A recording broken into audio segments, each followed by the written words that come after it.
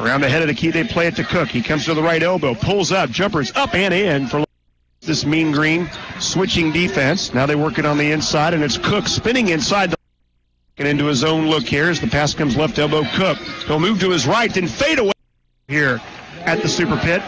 He'll reset the ball to Cook. Cook dribbles with the right hand, comes in the lane to the free throw line, pulls up, jumper good.